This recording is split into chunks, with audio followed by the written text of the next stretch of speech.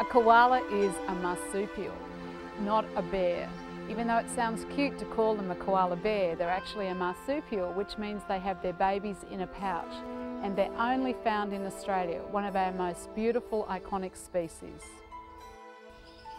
The threats to koalas are that their habitat is being diminished and fragmented. And then what happens to a koala once its tree's cut down is that they can get run over by a car, get eaten by a dog, and then often they get very sick, and so they have a lot of diseases. So the protection of their habitat solves all those problems.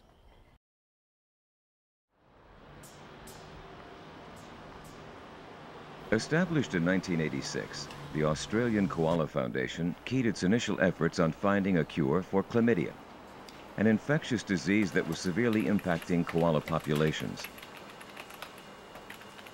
It was later found that habitat destruction was the primary reason for the decline in koala populations, so the foundation shifted its priorities to mapping areas critical to koala survival, creating a detailed and comprehensive koala habitat atlas.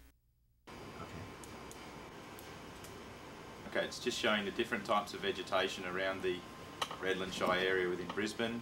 The light green areas are scattered vegetation, the mid green is medium vegetation, and the dark green is dense vegetation. So this is just showing the different soil landscapes and shaded in various colours. Similarly for geology, same type of thing. So the result of all of these maps that we've just seen is this final koala habitat map.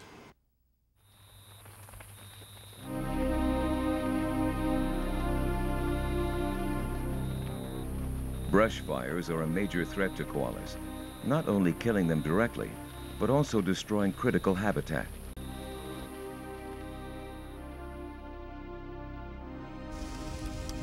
Sand mining for heavy minerals requires the removal of thousands of trees and alters forever potential koala habitat.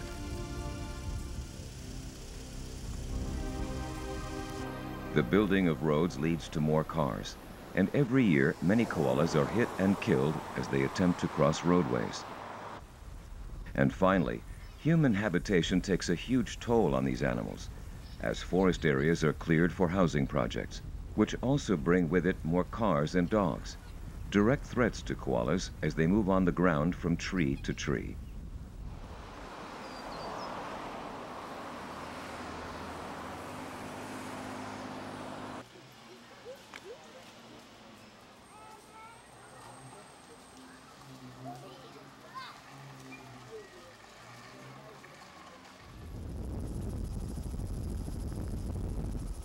Mapping critical koala habitat centers not just on the forest in general, but individual trees used by the animals as well.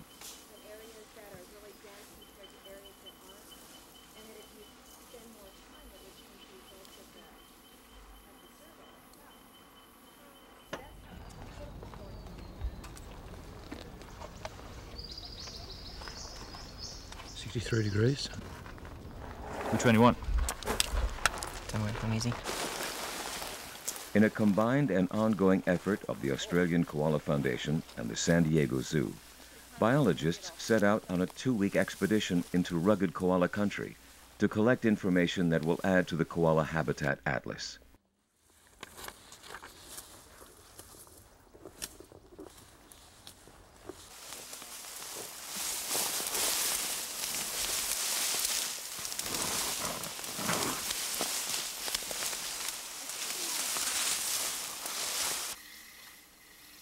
$15 meters.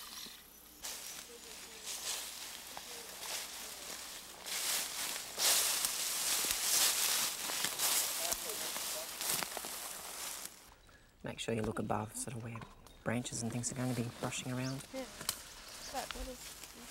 It is important to identify every tree that a koala has chosen as its home, both by looking for claw marks left as the animals climb the trunk, and by finding fecal pellets that have fallen to the base of the tree.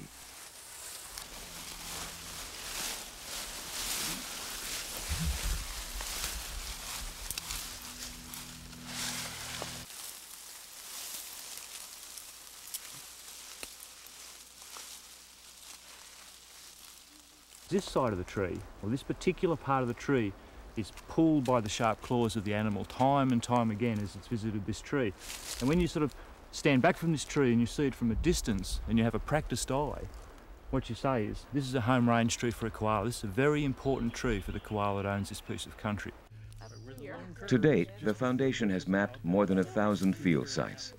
The goal is to work with landowners of koala habitat to protect the animals and to have passed a National Koala Act to formalize koala protection.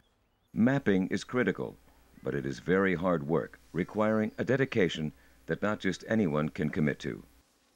I've worked with a great many people from very different backgrounds, and I sort of tend to sit back and watch, and I see them get bored, and I see them get tired and hot and mosquito bitten and tick ridden and sweaty, and I sort of see the interest flag. And I think what's been good about the last 2 weeks here is not only have we accomplished a great deal of work, but it's been accomplished with an enthusiasm that I haven't seen before.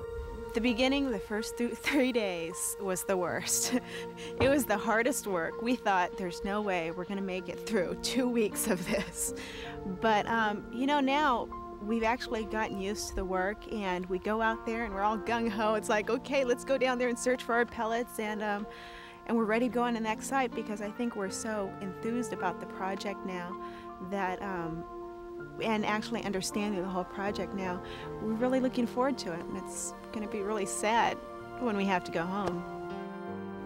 It's my hope that the Koala Habitat Atlas is going to be a map that I can give to the local mayor and the local council and say, this is how you can protect koalas.